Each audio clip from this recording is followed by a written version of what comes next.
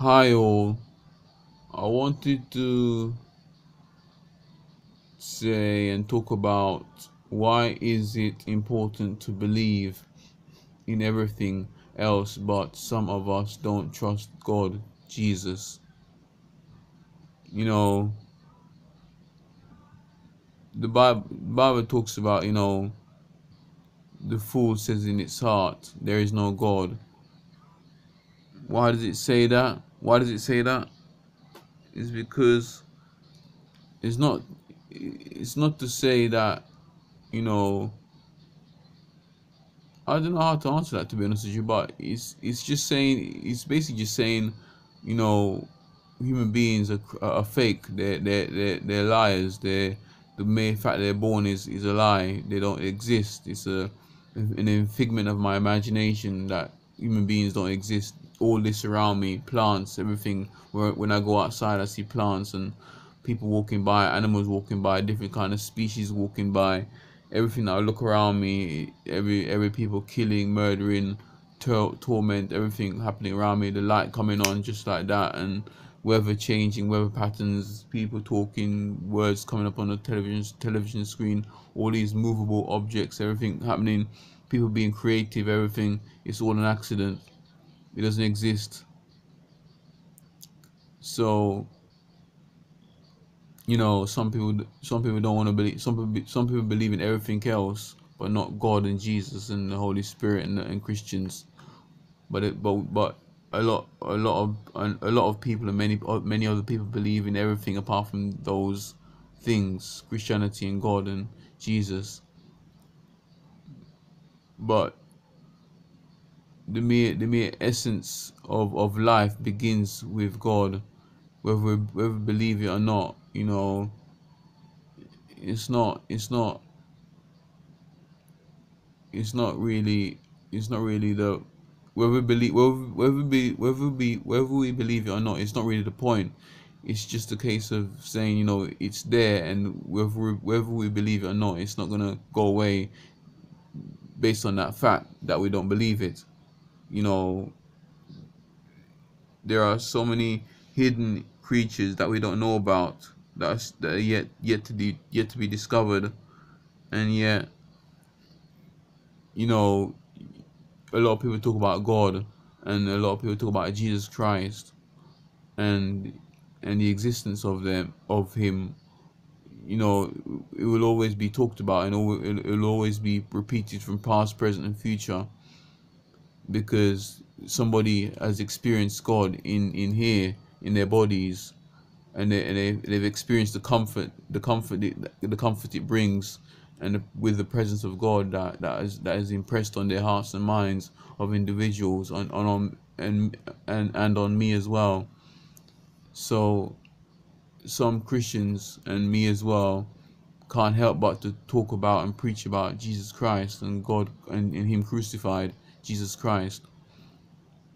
And we can't help talk about God with the evidence that's all around us, from programs, from one program I've seen, which I can give you the evidence of whenever you're ready, which I've got recordings of it, that proves the existence of the 10 plagues of Egypt, or the 10 plagues of the 10 plagues of Pharaoh, which is in the Bible in Exodus.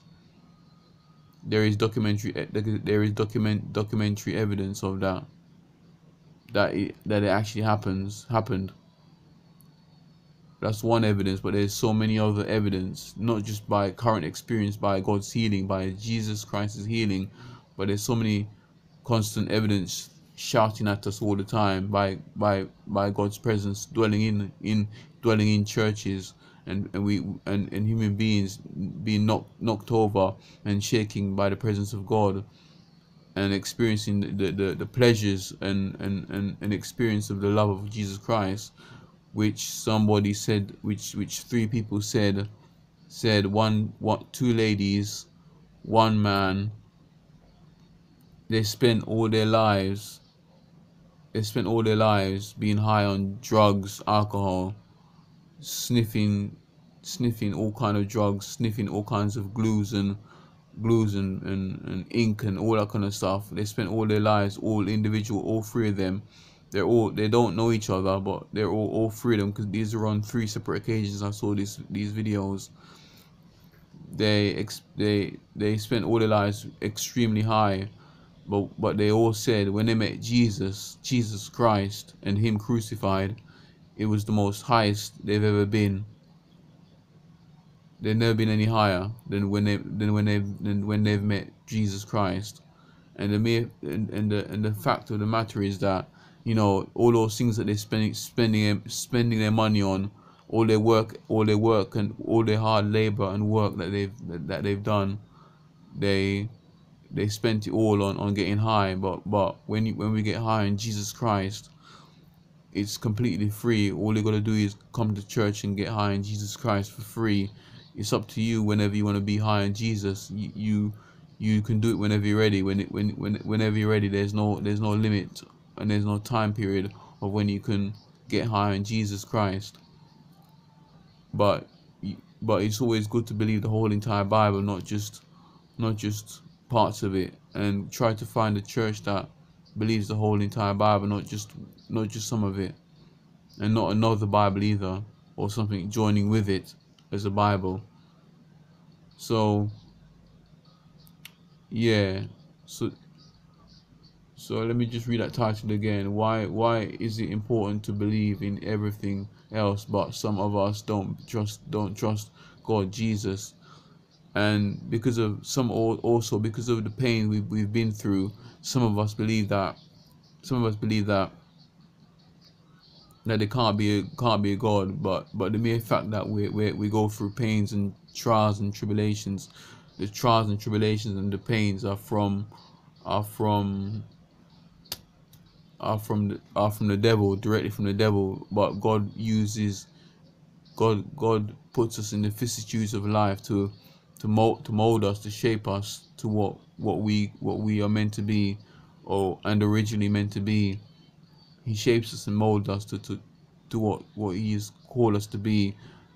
And eventually, but when time goes by, the pain and the stress and the trials and tribulations will stop.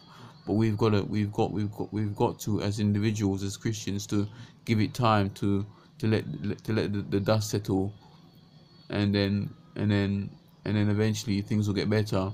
But sometimes some problems can go away quickly if we pray about it. It depends on where you're at, or and how you want to deal with it as well.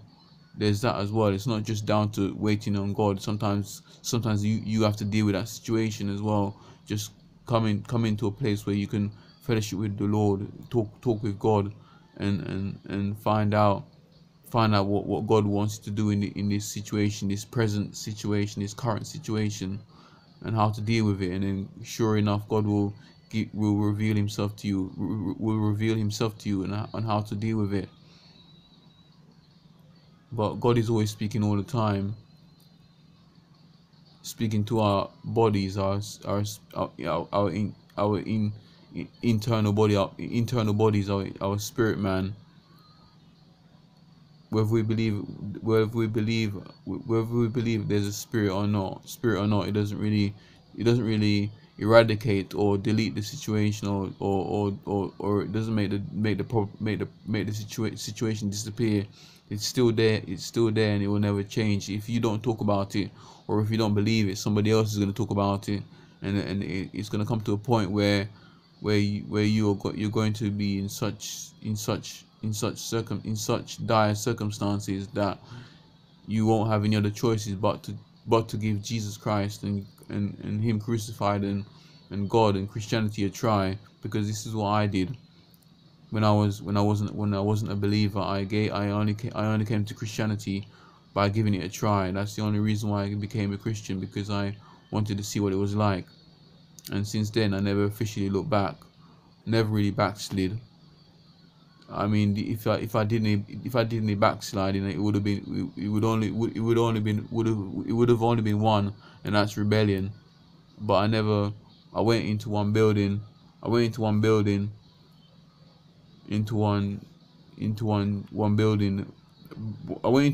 as a Christian, and I left as a Christian. So I just psyched myself up and just and just said, you know, I'll never leave Jesus Christ, I'll never leave God, and then since then never been the same. So that's really all I have to say in this video. So let me just pray with you, if you don't mind. Heavenly Father, thank you for your grace and mercy put upon us from past, present, and future. Pray, Father, right now that you help us to understand the importance of the present life and the afterlife, oh God. Help us to understand and help. We pray, Father, that you reveal yourself to us, oh God. Reveal yourself to us, whether it's in a dream or whether it's in a vision whilst we're awake, oh God.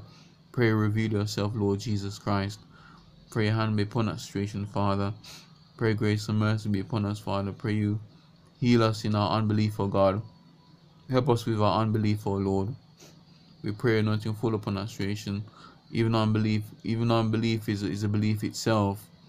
But pray help us by power and might, oh God. Help us to believe in you, oh Lord. Help us to understand how to believe, Father. Pray reveal yourself right now, Father, in Jesus' name. Pray touch us right now in our bodies, oh God, in our skin, oh God. Pray touch us right now, Father. Come and dwell in our presence, oh Lord. I pray nothing fall upon our situation, Father. We plead the blood of Jesus Christ on our situation. Pray you come and meet with us at our point of need. Holy Spirit, come amongst us. Holy Spirit, come amongst us, Father. Dwell amongst us in Jesus' name, oh God. We pray anointing fall upon our situation. We plead blood of Jesus Christ on our situation. Pray grace and mercy be upon us, Father. Pray you meet with us at a point of need, Father.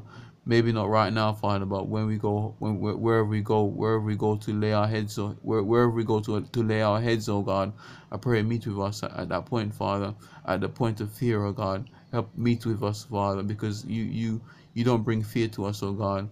You don't have a spirit of fear, oh God, in us, oh God. You don't give us that, Father, but you give us a spirit of peace and happiness and fulfillment, oh God, and a content spirit, oh God. Help us fill us with your spirit and of joy, of spirit. Fill us with your spirit of joy, oh God, and fill us fill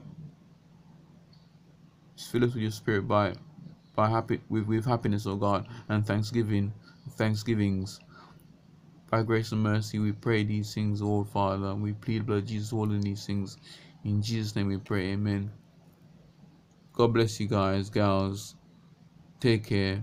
Bye for now. Peace with you.